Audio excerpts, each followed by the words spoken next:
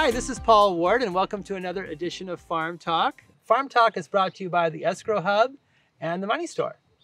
I'm very excited today. Our guest is Suzannah Underwood with Underwood Farms. Suzannah, welcome to the show. Thank you so much. So we are here at Underwood Farms in Moorpark, California at the fall harvest on the farm.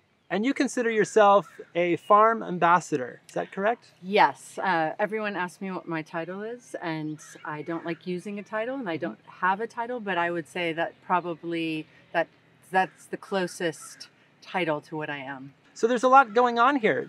Tell us about Underwood Farms. So we have been farming in Ventura County since 1867. Wow. And at this location in Moorpark, we have been farming here since 2000. I take that back. We've been farming here since 1994. And then in 2003, we took over the property, and we do many events here year-round. Mm-hmm. And it is fall time, and so right now we're in the middle of your fall harvest festival. Is that correct? So this would be our 24th year of the Fall Harvest Festival. Due to COVID last year, we downsized it, or we made it a little bit more simple, and we called it the Fall Harvest on the Farm. And so we liked that name, and that's what we're calling it this year as well. But it would be our 24th year of the Fall Harvest Festival. So we've been celebrating the harvest for 24 years out here. Very cool. And so you've got a pumpkin patch, you've got corn maze, hay rides. Is that kind of all the traditional stuff plus some extra stuff thrown in? Yes, it's a huge fall event. So we have acres of pumpkins out here, and we have tractor-drawn wagon rides. We have our animal center that's here year-round. We have games and rides and live entertainment, themed weekends, and just lots of fun for the whole family. Very cool. And regarding the themed weekends, I did read about a tractor event. Is that like old time tractors and kind of a parade around the farm? Yes. So we have our farm country weekend, which we're going to have sheepdog herding for the first time, which is really exciting. And then the following weekend is our antique tractor weekend, and we have the Topa Topa flywheelers here with all of their antique tractors. We have 3 parades, and our visitors can come see all the antique tractors. Very cool. I would imagine the sheepdog event would get, I mean, that's going to be pretty big for animal lovers, just folks from all over. I hope so. And my kids raise sheep, so I'm very interested in seeing it. We also have sheep dogs, so I can't wait to see them in action. Very cool. And year round, you are growing all kinds of different fruits and vegetables. Is that correct? Yes. So we grow year round. We used to be open to the public from March through mid-December, and then we were closed mid-December through January and February. But now we're open year round. Oh, wow. And that came about during COVID as well. We really saw a need for people to come out and pick their own fruits and vegetables. And so now they're able to year round. People come out here and they get a basket or a bag, or do you take them out to the fields in a tractor, or how does that work? So they can come pick in a number of different ways. Visitors can just come out and walk out to the fields with a wagon, and they can pick their own fruits and vegetables, or they can take a tractor-drawn wagon ride out and pick and then jump back on the tractor. And then we also have school kids that come out and do tours. Oh, really? And they come out during the week, have a tour, and then go out and pick their fruits and vegetables. Okay, so do they come on a school bus? Is it kind of a field trip? Yep, they come on a school bus, or their parents drive them, and it's a full field trip. They have a talk about fruits and vegetables, then they go out on the tractor, they go around the farm, and then they get to pick and take home a whole bag of either fruits or vegetables. Very cool. And for folks that can't make it out here, I hear that you guys actually now box fresh fruits and vegetables and will actually deliver. Is that? We do. We have our Healthy Harvest box, which is seasonal fruits or vegetables. And it's a selection every week that they can get. Oh, wow. We also have our Harvest gift baskets. And we have fruit, vegetable, and vegetable. Okay. And those can be delivered via FedEx. Oh, really? So right to your front door? Right to your doorstep. Oh, wow. And we're also at 14 farmers markets. Really? Yes. Every single week, 14 markets? Every single week. Wow. Throughout LA and Ventura County. That's a lot of manpower. Yes. To go to all those different operations. Wow. So from like Santa Monica all the way up to Ventura? Or? Yep, we have 2 in Ventura. We're in Camarillo, Thousand Oaks, Santa Clarita, Hollywood. So we are at 10 different farmers markets on the weekends. Wow, that's a lot. You've got a lot of animals here. I see there's lambs and pigs and chickens, all fun farm animals that kids can experience? Yes, we try to have all animals that are related to the farm in some way. So we have a mini cow, we have a donkey, we have 2 Scottish Highland cows, we have our percherons, that we have 4 of them, and what is that? I don't even know what that is. They're a draft horse. Okay. A lot like a Clydesdale, and big. we do horse-drawn wagon rides. We have bunnies and guinea pigs and chicks and ducks and even emus. Okay, very cool. And this time of year, you do the pig racing. We do have pig racing, and that's a part of our fall harvest on the farm. Traditionally our festival, but now it's our fall harvest on the farm. And we have pig races on the weekends, and they're every hour on the hour starting at 11 o'clock. How did the farm start? That is a great question. So we've been farming since 1867, and my dad is 4th generation, I'm 5th, and my kids are 6th generation farming family. Wow. Back in the day that Underwood's farmed walnuts and apricots, and then it moved into canning tomatoes, and we grew tomatoes for hunts. And at the end of the season, there were a lot of tomatoes left over in the fields. And so that kind of started our pick your own operation. We would put the word out to families to come out and pick the tomatoes, and then they would come out on over Labor Day weekend, pick the tomatoes and can them. Really? And that really started our pick your own operation. And then from there, we started marketing our fruits and vegetables to the consumer directly. And our farm market in Somas began in 1980. So that was our first roadside market. Interesting that you're growing such a bigger variety than a lot of farmers in the area. I mean, we think of this as avocado country and lemon country, and perhaps you're into those as well, but you're growing so much more than the typical person in the area. We grow tree crops, you know, citrus, avocado, and then row crops as well. And wherever there's a need, we try and answer that call. So there was a need for blueberries, and so we started growing blueberries. That got a little saturated, so we moved to other crops, but they're all seasonal crops that are grown in California.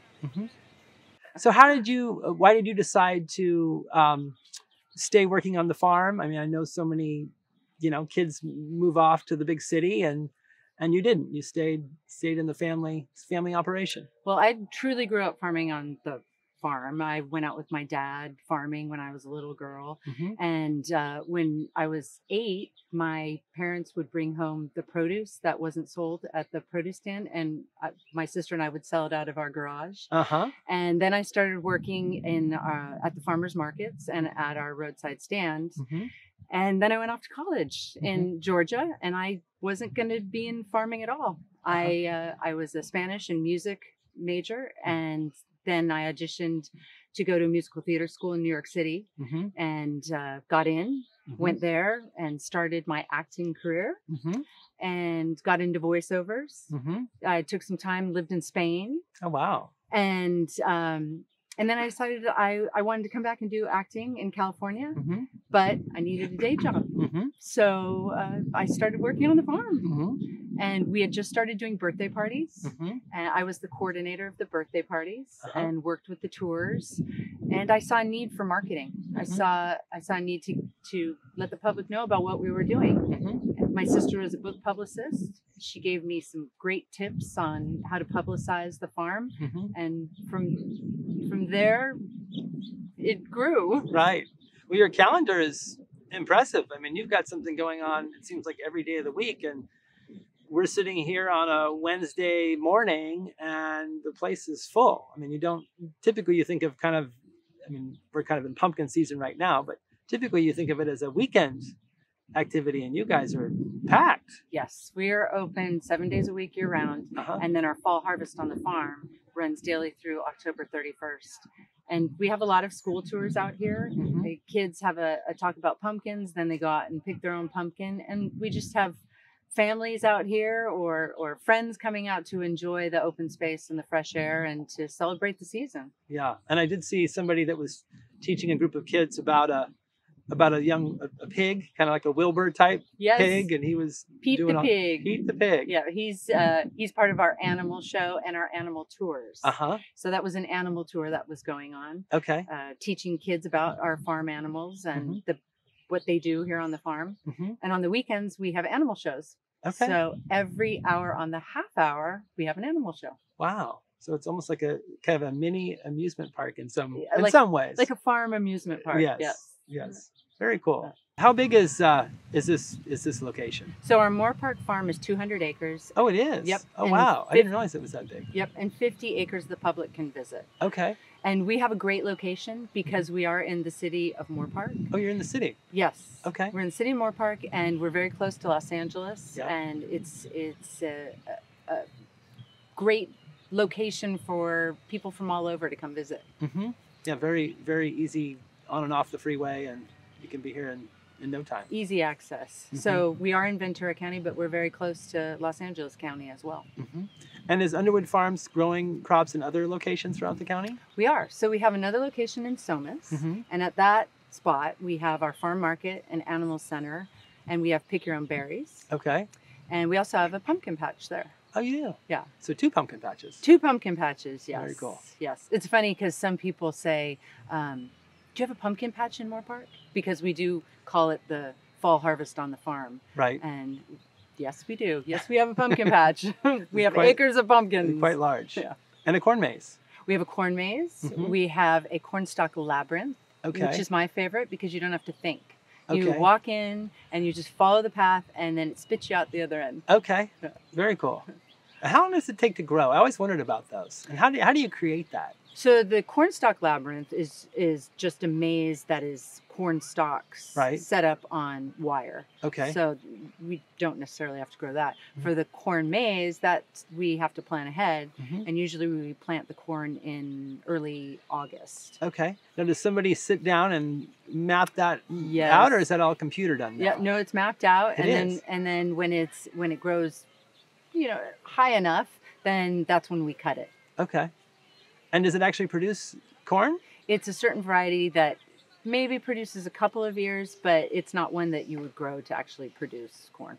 So what other events do you guys have throughout the year? As soon as our fall harvest wraps up on October 31st, we go right into the Christmas season. Oh, wow. Of course. Yep. And we do a Christmas on the farm that starts the day after Thanksgiving. Okay. So you can come out and pick your own Christmas tree. Yes. And in the past, it was smaller. And of course, in COVID, we saw a need for people to come out in the fresh air and open space and to celebrate the season.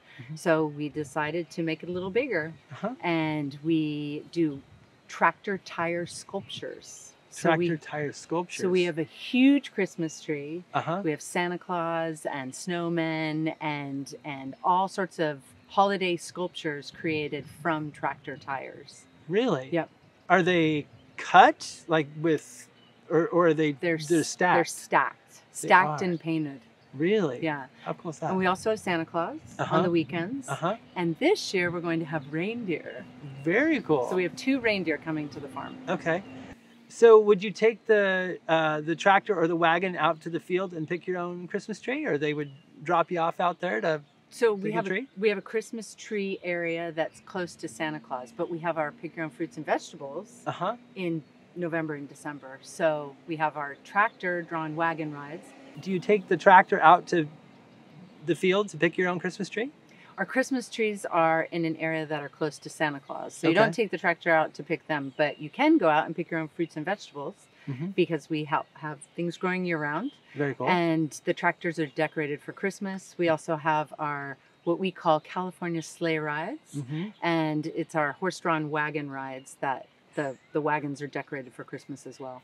Very cool. Maybe we'll have some Christmassy weather. Maybe. And what do you pick in the middle of December? I never really even thought about that. A lot of the winter vegetables. We have cauliflower and broccoli, and the salad vegetables are available year round. So carrots and turnips and lettuce, all those items are available year round.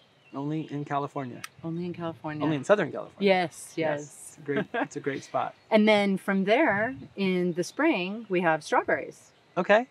And we start our springtime on the farm. Okay. Which is our springtime Easter event Okay. with the Easter Bunny, and we have a it's not a maze, it's more of a labyrinth, like a barley labyrinth. And it's our springtime event. Is there an Easter egg hunt? There's an Easter egg hunt. We have a huge Easter basket, lots of photo ops. We'll have our animal shows and our animal races. So instead of just pigs, we'll have goats and ducks running. Really? Those are my favorite. I like to see the different animals racing. You have a lot of people working here. We do. We have an incredible team. We work really hard to have a group of people that all work well together and also are great with families and kids. And we're known for our great customer service. There's a little kind of, I guess you call it a general store or a little market here? Our farm market. So our first farm market was in Somas, and it opened in 1980. Okay. But this one opened in 1994. It was much smaller than it is now. But at our farm market, we offer all of our fruits and vegetables, and anything that we don't grow, we also try and acquire. So we have a wide variety of items available for our customers. And how does that work in, like, let's just say something like a dragon fruit? Are there some that are just very seasonal, or do you kind of have a year-round supply of certain things? Yeah, definitely things like dragon fruit, cherimoyas, persimmons, those are seasonal, and we try and get those locally. So in persimmons you'd have in November, dragon fruit in the summer. But we try to get everything. If we don't grow it, we try to get it locally. But some things you just can't get locally, and we can't grow them, like pineapple. Right. But we want to have that available, so when people come in to buy the local produce and the farm grown produce, they can also get those things, so they don't have to go to another store to buy them. Sure. Well, that's great. So it's a very wide variety of fruits and vegetables. Yes, we also have eggs and honey. Oh, honey. And jarred products. We have pasta and soup and all sorts of things that can help you make a meal. We don't sell meat, but we have everything else for you. That's great. So what do you sell at your farmers markets? Well, we sell everything that we grow. So that's what's interesting about a farmer's market is truly the vendors there should be selling exactly what they grow. And we do. We follow the rules to a T. So we're only selling the items that we're growing seasonally on the farm at that time. So I imagine you have your regular customers that come back to your stand to see what's new? Yes. And we're known for our carrots. Oh, really? Because they're so sweet. In the summertime, it's not the time for carrots. So they don't taste as sweet as they do in the winter, but we're known for our carrots. The small baby carrots. They're actually just the normal size carrots. Oh, okay. Yeah. But they're just so sweet that people love them. And in the fall, we have our heirloom tomatoes. Oh, I love heirloom tomatoes. And we still have watermelon right now, but that's more of a summer item. But we're known for our yellow watermelon. We also grow red seedless, and seedless mini. So we have 4 types of watermelon. Wow. Our specialty melons, and then in the fall we have our tomatoes, or summer and late fall we have our tomatoes, peppers, mild and hot, and then into the winter, cauliflower, Romanesco, broccoli, all the winter vegetables. Wow. That's a big operation. Yes. It's rewarding. So what programs do you guys offer for kids? One of our favorite programs is our farm camp. And we weren't able to do it during COVID, but it's coming back in 2022. So we're very excited to have kids come back on the farm. We have 10 weeks of our farm camp. Wow, it's a 10-week camp? They don't have to come for all 10 weeks, but we offer it for 10 weeks. Okay. And then they sign up each week for 5 days of camp to come out and learn how to be young farmers and ranchers. Very cool. Because, it seems like such a lost subject in schools. Yes. I mean, there are a couple schools in the region that would offer something, maybe a class at the high school level, but really it's kind of lost. Yeah, and we want kids to come out and see the farm and learn all about it and get their hands in the dirt and be with the animals and really learn where their fruits and vegetables come from, because many think they just show up at the grocery store and there they are. Yeah, they don't think about it. No, not at all. So we want to make that connection. We want them to see and learn about where their fruits and vegetables come from. And I would imagine at that age it would be fun to go out and pick your own berries. I would think so. Yeah. I still think it's fun. So Suzannah Underwood, this was so much fun. Thank you for inviting us to Underwood Farms and for being our guest on this edition of Farm Talk. Thank you for having me. Farm Talk is brought to you by the Escrow Hub and the Money Store. Please join us next time for another edition of Farm Talk.